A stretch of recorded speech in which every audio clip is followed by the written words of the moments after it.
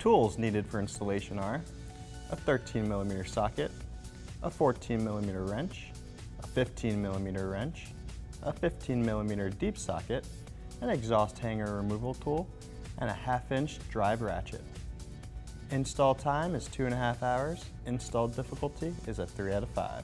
Remove the 5 bolts and washers that secure the underbody brace, and then remove the brace.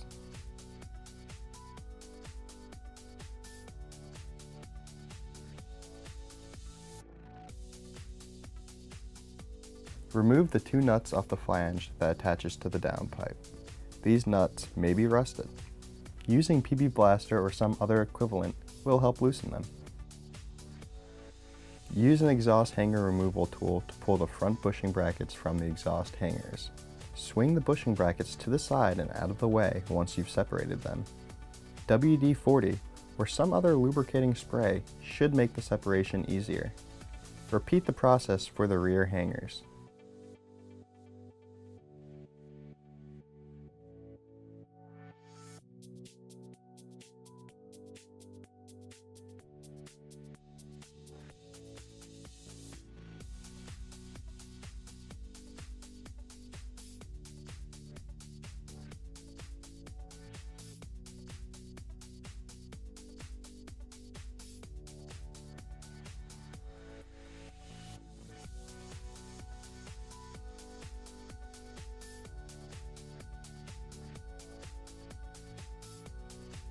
Remove the 2 nuts behind the driver's side bumper that secure the rear exhaust bracket to the vehicle's frame. Then do the same for the bracket on the passenger side.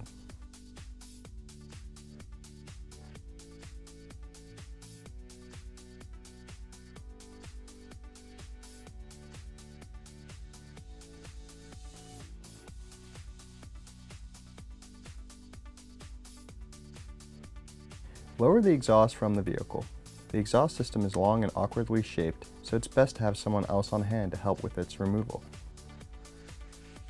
Check the condition of the gasket to be sure it's not damaged or needs to be replaced before continuing. Place the gasket on the 2 struts extending from the flange on the downpipe.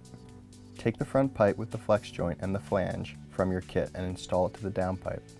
Secure it with the 2 nuts supplied in your kit, making sure to align both flanges during the process. Snug both locking nuts, but do not fully seat them. Slide a clamp over the front pipe you just installed. Then install the mid-pipe over top the open end on the front pipe. It is of most importance to leave all connections between pipes loose until later to allow for necessary adjustments during the installation. Slide a clamp over the mid-pipe, then install the rear pipe, which has a hanger welded to it over top the open end of the mid-pipe. Slip the hanger on the rear pipe through the adjacent bushing bracket. Lubricate the 2 rear bushing brackets. Then slide a clamp over the rear pipe and install the exhaust muffler with the Y-shaped piping to the open end of the rear pipe. Slip the hanger on the muffler through the bushing bracket on the passenger side. Slide a clamp over the driver's side of the exhaust piping and then install the other muffler. There is a hanger attached to the muffler, which will go through the second bushing bracket lubricated in the previous step.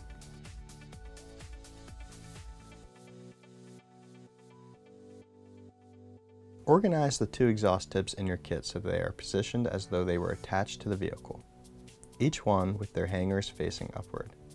Slide the driver and passenger side brackets over the hangers on each tip assembly.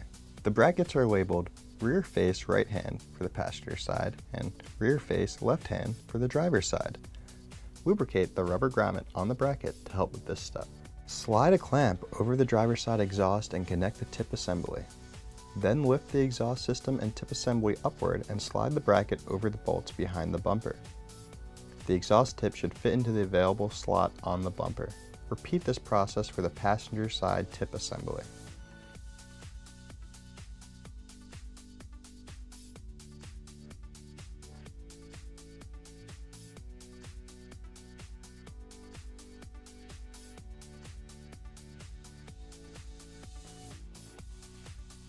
Snug the clamps between the tip assemblies and exhaust pipes. Adjust the spacer in each clamp to ensure it's aligned properly before you tighten them, or else they will not close as needed. Secure the rear exhaust brackets on both the driver's side and passenger side using the original hardware.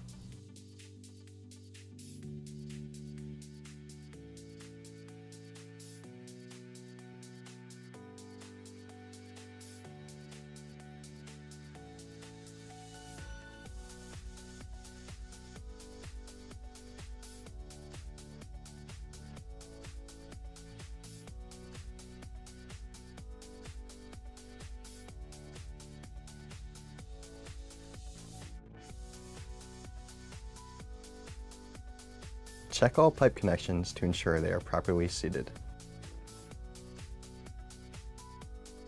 Now that all your clamps are snug, return to the tips and adjust them as you see fit.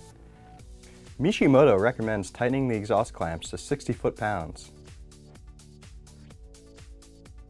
Afterwards, go back to all the clamps and use a ratchet to tighten them completely.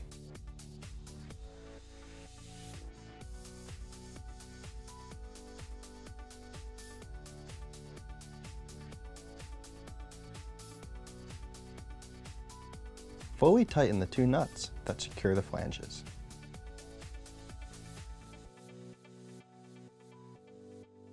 Reinstall the underbody brace using the original hardware. Once bolted in, check to see if the exhaust pipe is in contact with the brace. If so, loosen the clamps and adjust the piping until the two are no longer touching. Also, ensure the exhaust piping is not in close contact with the drive shaft. If it is, adjust the piping to move it away.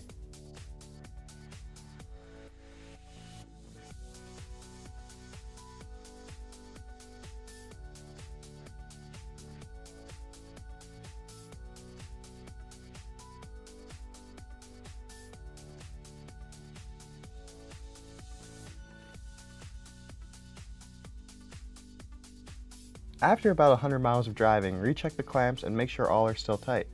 They can sometimes loosen due to heat, especially when used for the first time.